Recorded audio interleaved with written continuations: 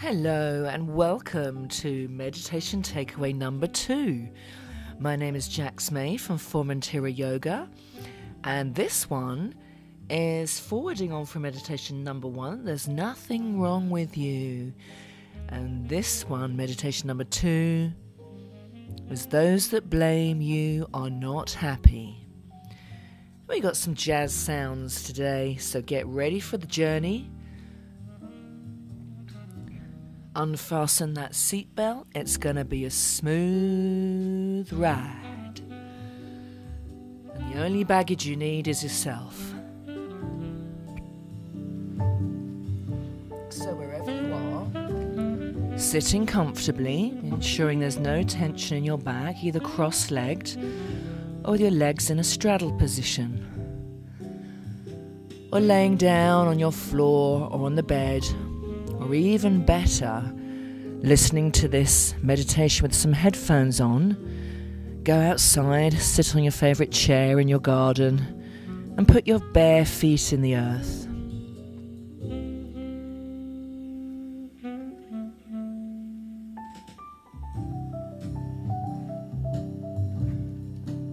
And just taking a deep breath in from the sacrum to the base of your skull.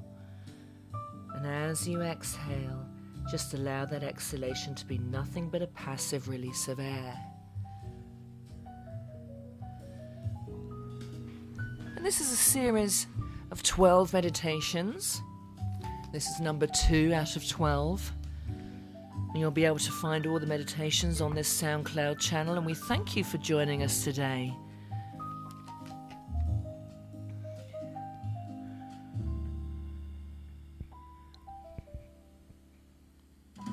And in meditation 1, we spoke of self-compassion and forgiveness. There's nothing wrong with you. And we start by forgiving ourselves. This is not a way to justify cruel behavior. This meditation 2, those that blame are not happy, is a practice or a toolbox or a way of refusing to store someone else's unhappiness in your cellular body as memories of mistreatment or suffering.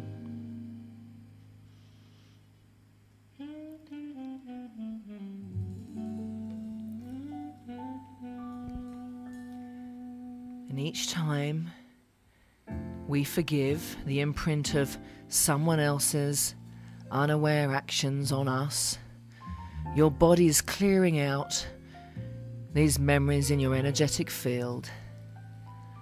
So let's activate that anyone that blames you isn't happy. And we're going to start with the gamma breath that we practiced in meditation number 1. And this gamma DMT penile breathwork activation opens your heart.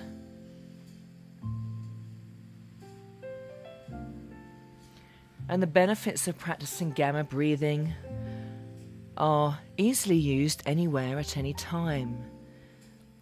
It helps you to switch into your real-time processing of any charges, behaviours, triggers or patterns.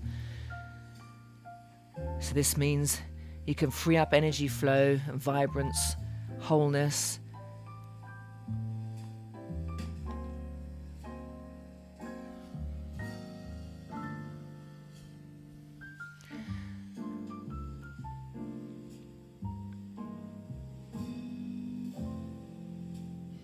So just before we begin the breathing technique, I'd like you to allow your tongue to rest in your mouth wherever it's comfortable.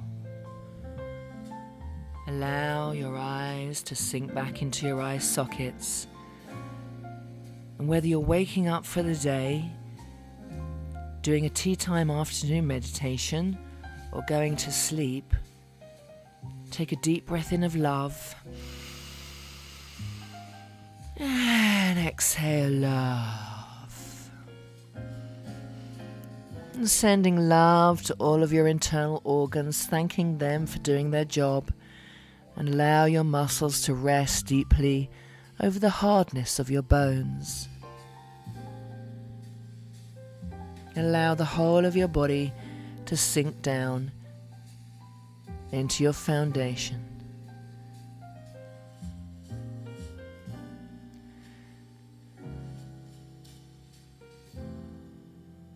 So, getting ready for Gamma Breath.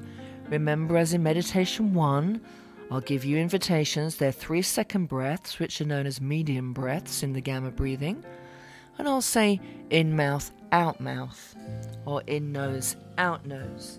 And you just follow my invitations. So getting ready, breathing in mouth, out mouth.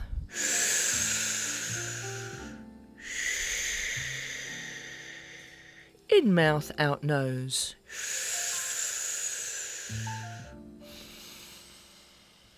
In nose, out nose. And in nose, out mouth.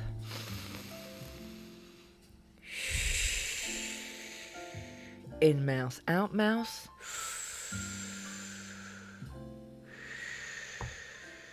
In mouth, out nose.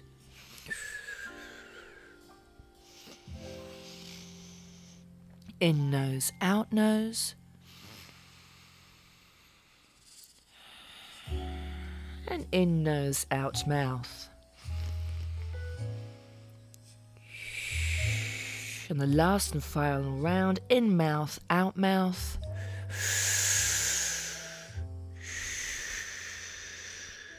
In mouth, out nose.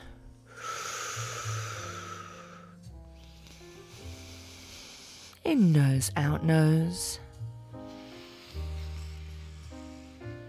And in nose, out mouth.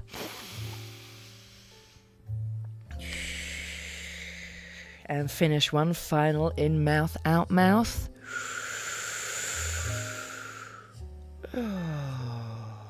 And relax and breathe into integration. Perhaps feeling some changing sensations in your brain. Entering into these high frequency healing gamma brainwaves.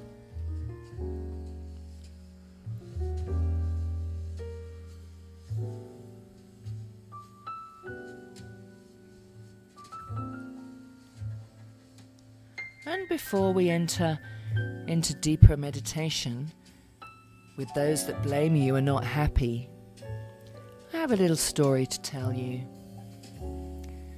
So most of you know I moved from London and I set up a yoga school in Formentera. And after initially moving to Spain, I flew back to London to visit friends and family quite frequently.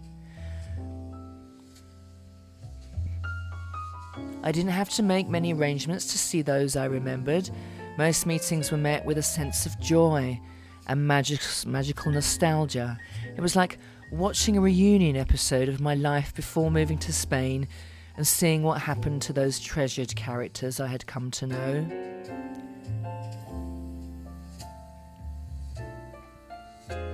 And visiting the same places whilst watching familiar faces pop up in my reality, seeing the friends I had known for so many years had grown up to become newer versions of themselves.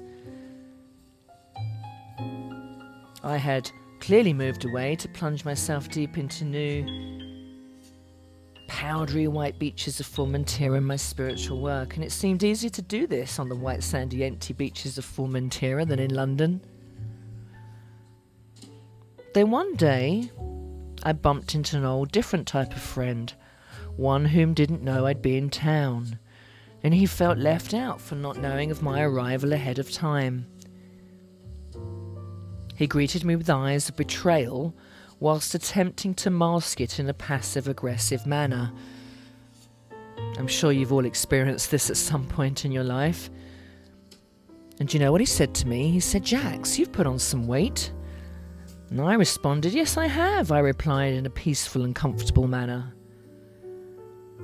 But by pointing out my physical appearance, he seemed to lessen the blow of his own self-imposed rejection.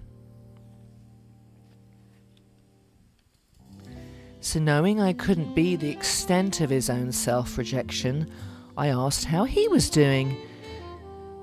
With vague answers of, I'm trying to sort things out and I'm in transition, I knew he was struggling to find his place in the world.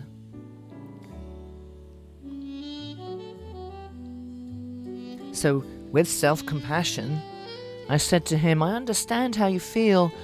I found my purpose setting up a yoga school in Formentera, moved there to pursue it without distraction.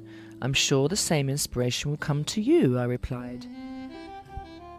His eyes welled up with an equal measure of the inspiration I had mentioned and the regret of life choices he was still sorting out. He then said to me, Jax, I've really missed you, and I smiled and said, it's really nice to be missed. And with a puzzled look on his face, he asked, so haven't you missed me?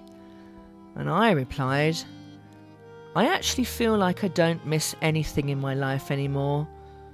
I see people when I see them, and until that happens, I do what I'm called to do. And he asked, what's that like? And I replied, pure happiness. So our exchange got cut short by being interrupted by the phone ringing, and as I walked away, I was immensely grateful for the opportunity to confirm the importance of my life choices, challenged only by those still searching for the happiness that had found me. I walked away in peace. So the title of this meditation, Anyone That Blames You Isn't Happy. How many times in your life have you blamed yourself in a state of happiness? Probably never. And how many times have you blamed others happily? Probably never. It's impossible, because those that blame are not happy. So as you sit or lay, allow all of your muscles to relax and allow those words to land within you.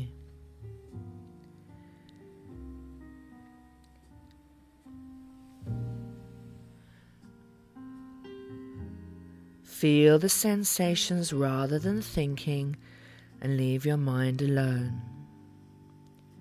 Just like in meditation 1, if we leave the water in our swimming pool alone, it settles. Leave your mind alone and let it settle. And if you have to focus on anything, focus on your breath.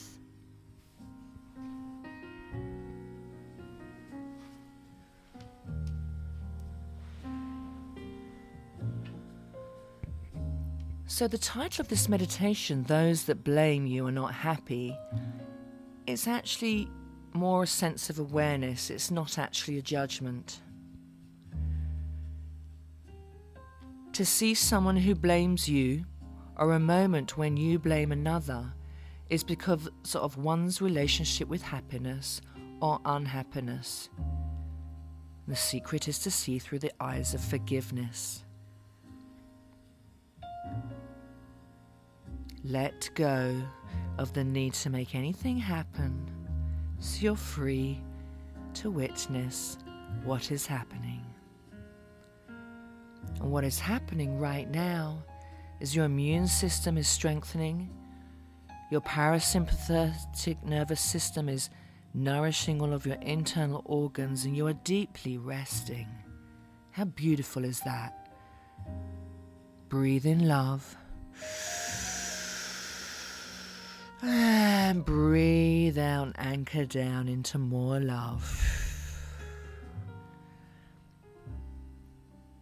Notice any tension or gripping, which we spoke about in meditation 1. There's nothing wrong with you. And notice it's the mind's attachment to control, making your body feel uncomfortable.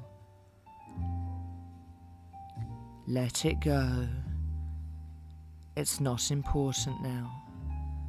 And rest in your heart. As one of my favourite meditation teachers, Berg, says, may all beings be happy. Let that land for a few moments. What a world that would be.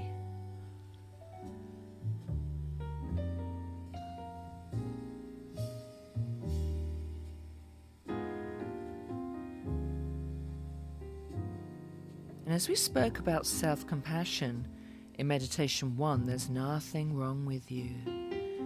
And to forgive yourself for anything in your past you regret, as we meditate that it all had to happen to evolve to the being you are today. So forgiveness is one of your highest attributes.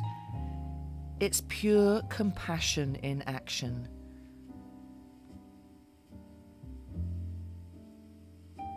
Forgiveness is not just accepting an apology from someone that's done you wrong. It is the willingness to respond to hurt by saying, "I'm sorry that your unhappiness has caused you to treat me this way."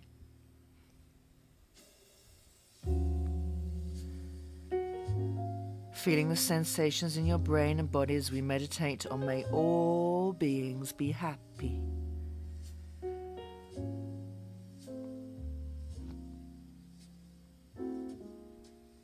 Breathe in love and breathe out love.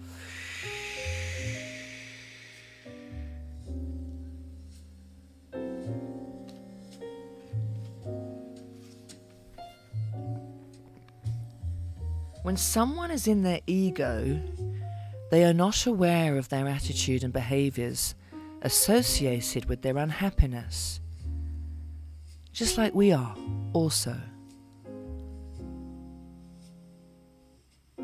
This is the insight people are unaware of when operating from a state of non-awareness. So let your mind soften. Let go of your own residual tension of any gripping feeling in your muscles.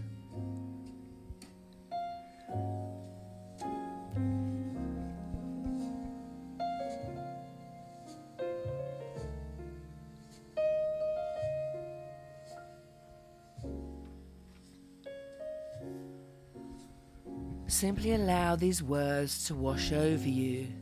There is nothing you need to do or analyze.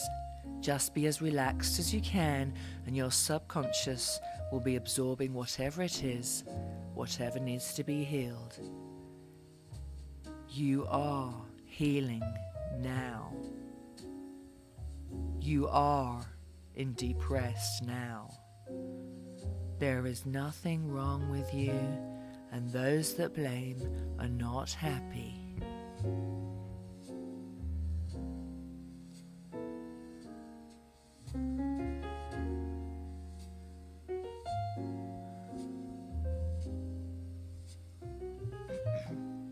And breathe in love.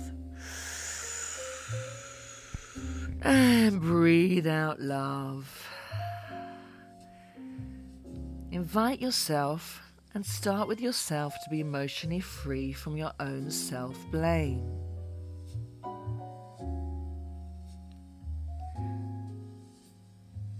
Quit it, drop it, let it go.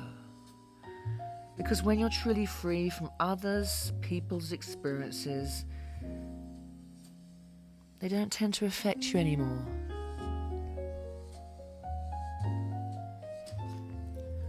The moment you blame, you've turned away from the vibrations of happiness. So here's an invitation.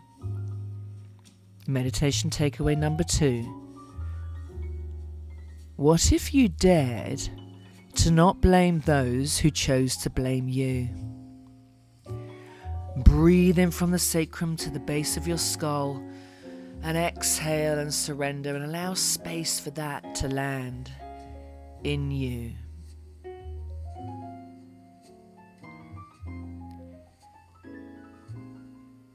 And this is how we assist the world in no longer requiring unnecessary violence or suffering on another, to be aware of the pain that so many are in need of processing. May all beings you meet today be happy. May all beings around you be happy. And may all beings be happy, because those that are happy are the most willing to forgive.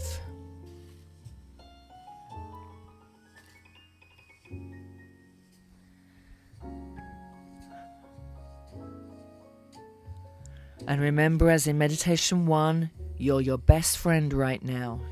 You are your ally, not your enemy. You are the most supportive, loving and compassionate human being that you can think of right now. And breathing in forgiveness. And breathing out forgiveness.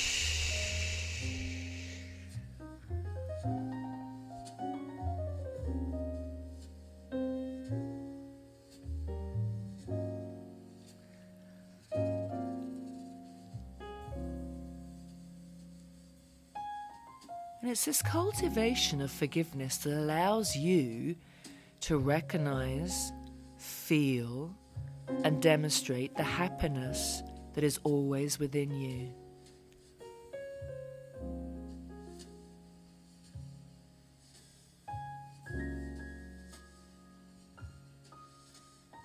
It's not wrong of others to be unhappy. And it's not wrong in the eyes of the universe for others to remind you of their unhappiness. If it happens in your life, there are gifts and insights to be received for the evolution of both journeys. Those that are mean or are acting out to you are begging for a space to integrate the healing they most likely don't know that's underway. And here's a golden nugget. Both souls are playing out a scenario of expansion.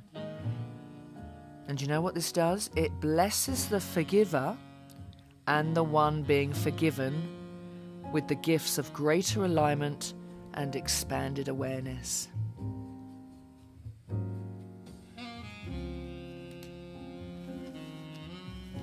So the moment you blame, you've turned away from the vibrations of happiness. What a beautiful meditation this is. So anytime that you're looking for validation from others around you to fit in or to be accepted, and you're blamed for thinking, feeling or acting in a different way, just replay this meditation. Please share it with your friends and your family. Please click if you like it. And thank you so much for being here in your life and in mine. Thank you for honouring this space here where we simply listen, feel, and take a break from the world. And the happier we are, the more aligned we are with our journey. So listen to the music, fall in love with yourself. In the meantime, I'm working on the content for the next exciting meditation takeaway. The secret to fast-tracking worries. Sending you lots of love from me to you. Namaste.